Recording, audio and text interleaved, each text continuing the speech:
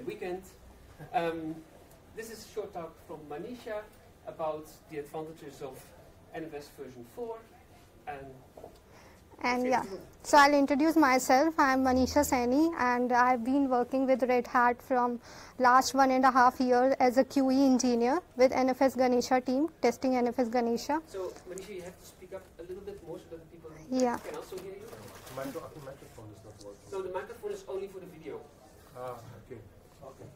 So as it is only the lightning talk, so I'll quickly go through the topics which are main, like what V3 lacks, and then what's improved in V4. Then we'll have a quick walkthrough on all the NFSV4 enhancement. Then we have a sum of difference between V3 and V4 in a tabular form, and then just a quick overview of what is NFS Ganesha and how we are moving forward with ClusterFS NFS Ganesha.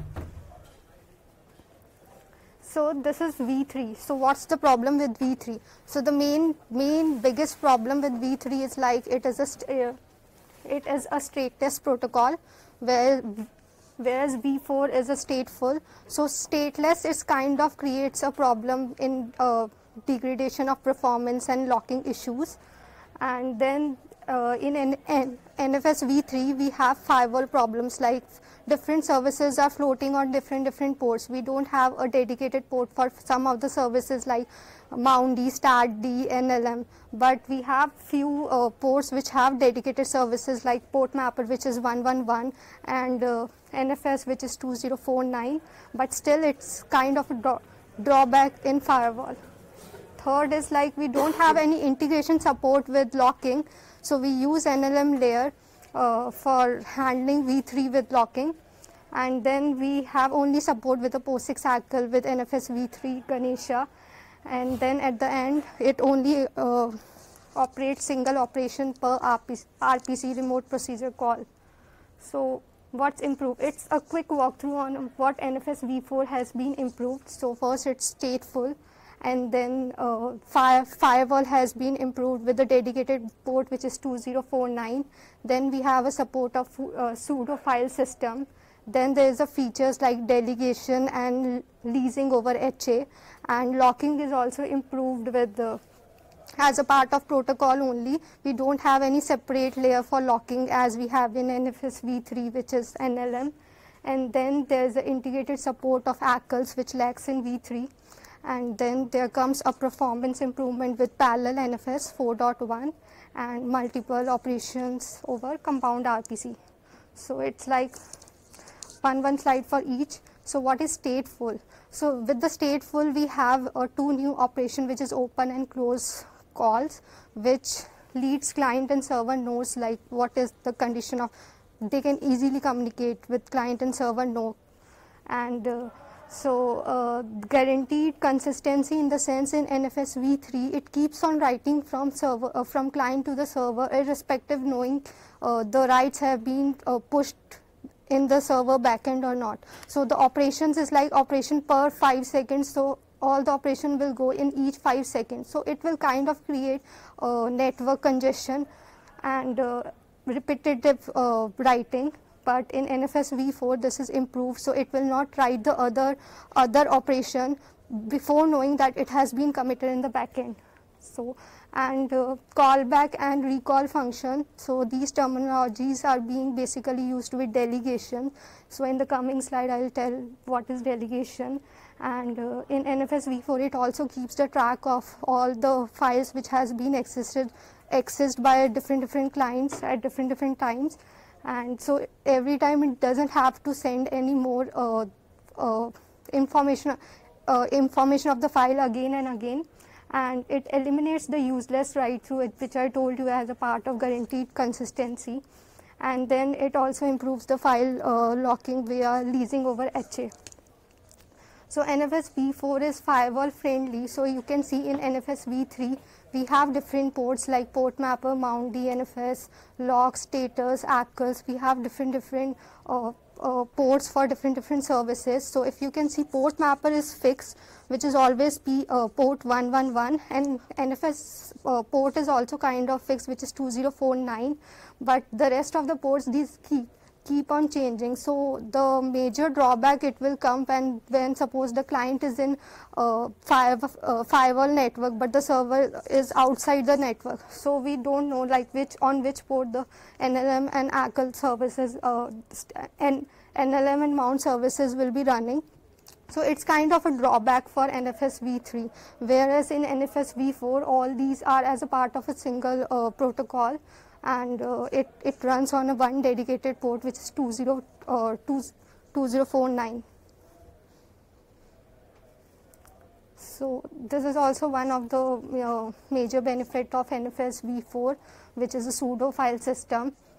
So what is a pseudo file system? So pseudo file system is created on its own via NFSV4, and it's like, I'll directly go through with an example. So suppose if the client has exported, if the server has exported the export FS local and export FS project NFSV4. So suppose if you mount the same root handle on NFSV3, so after mounting on NFSV3, the V3 client will have access to projects as well as NFSV4X also, because these are not like hidden. But in NFSV4, it is intelligent enough, the root file handle is intelligent enough to handle, it will only show the local and project NFSV4 directories as exported, but it will not show the other parts which are not being exported. So if you want to show, you need to externally export these directories. So in pseudo file system, all these exports are act as a directory.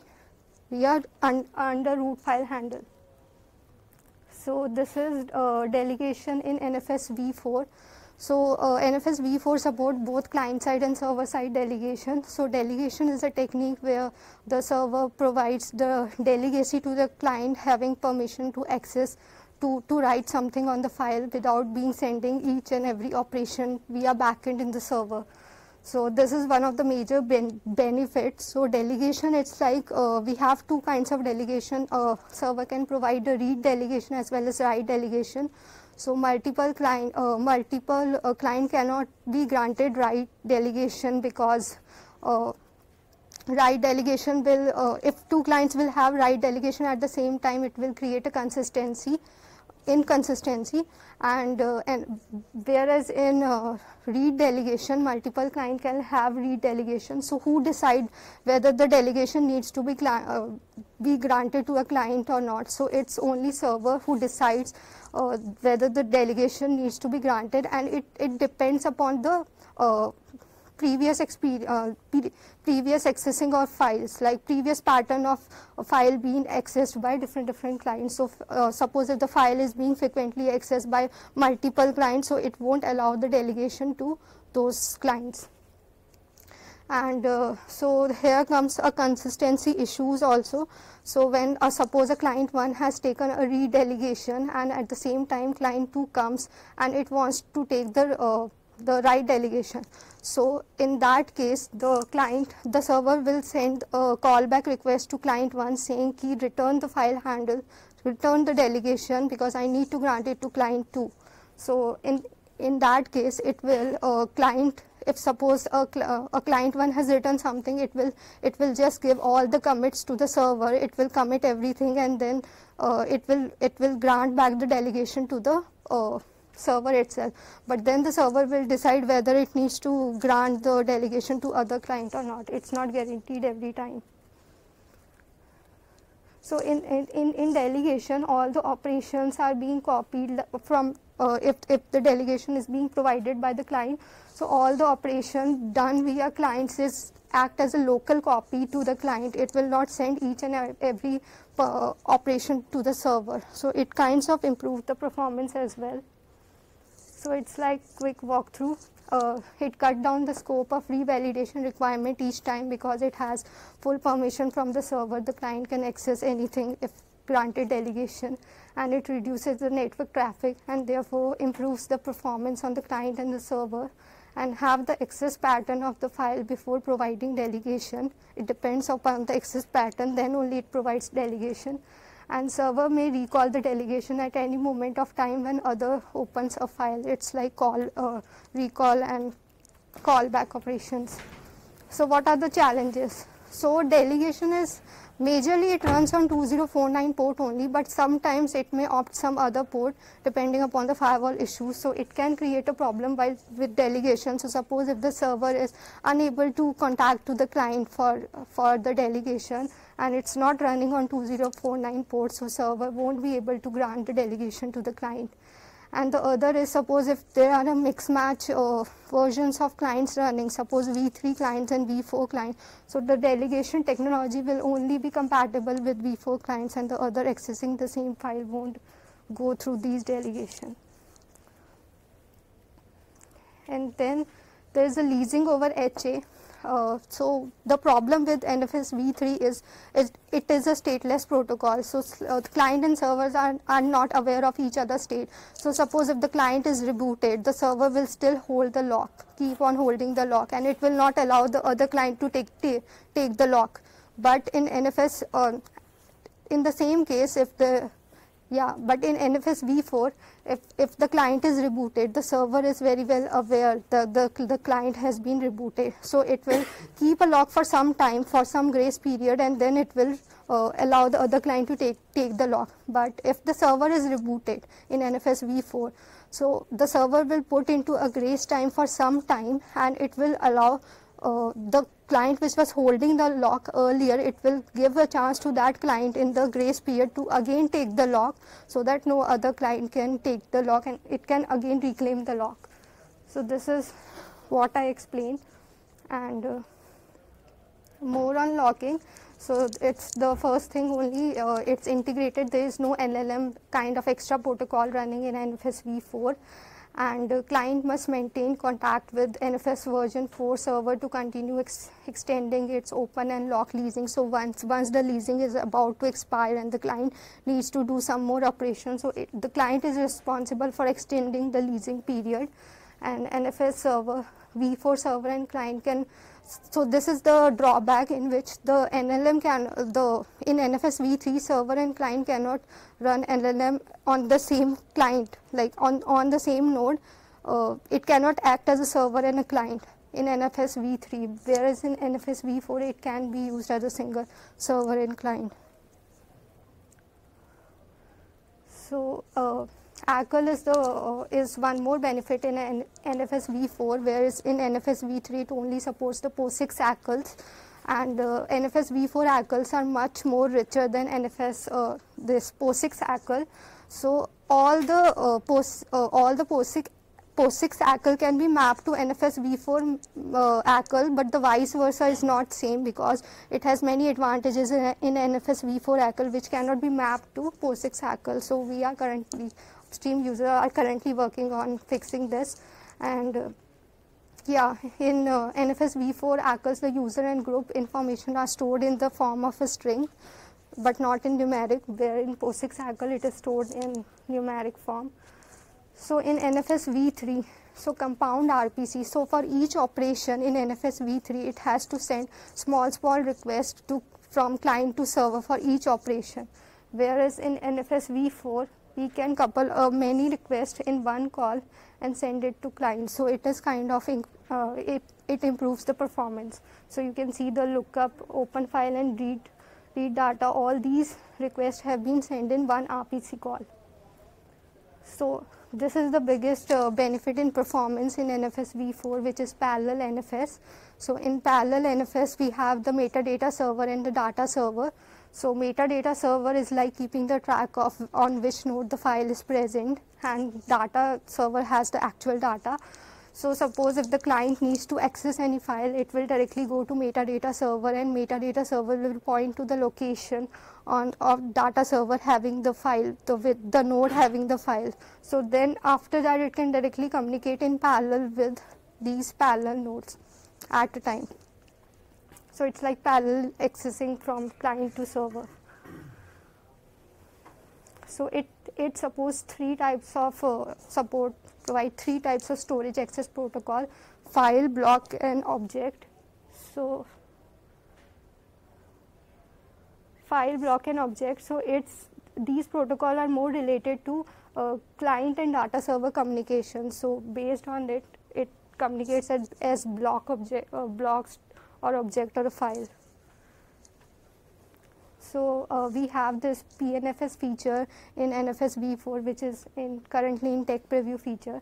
So this is just what all I have explained in the earlier slides. It's just the summary. It is stateless, it is stateful. Export are like NFSV3, all exports are mounted separately. But in NFSV4 we have the pseudo file system. So in NFSV3 we have NLM as a separate layer, whereas in NFS4 everything is in one single layer. And then in NFSV3 we have permanent locking. There we have the lease based locking, and RPC is like one operation per RPC. There we can have multiple operations, and the firewall issue, and at the end we have different layers, different protocols for different services in NFSV3. I'm running short of time, that's why I'm going through fast. So this is like you must have seen in earlier Supriti's presentation also, what is NFS Ganesha. It's just a user space address protocol compliant NFS server. So we have NFSV3 4.0 PNFS protocols running, and it uses the libgf API and FSL support to run the cluster server. So we have integrated HA with PCS and pacemaker currently, but in going forward we will be moving towards CTDB with NFS Ganesha, and it has the debus mechanism for exporting the volume. So suppose if one node is down, the other node will put all the nodes, other nodes will get to know, and it will put in grace period. And it supports a lot of file system like Gluster, Ceph, GPFS and Lusher. So this is the NFS Ganesha architecture, and this is what I explained. And this is the last slide, how we are heading with Gluster FS NFS Ganesha. So we have some improvements in coming releases, which is like reader chunking in NFS Ganesha 2.5.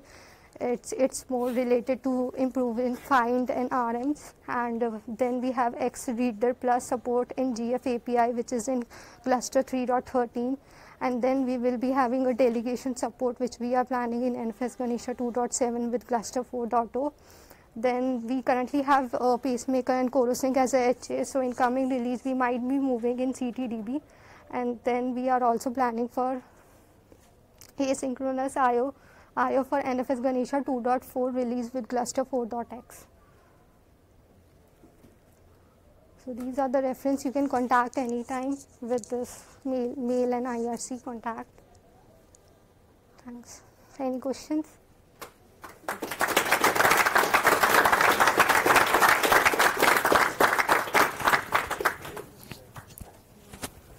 Yes, thank you, Manisha. Yeah, thanks. I'll open the door. If you have questions, ask them to Manisha. Others may want to leave already. People travel back to wherever they come from. So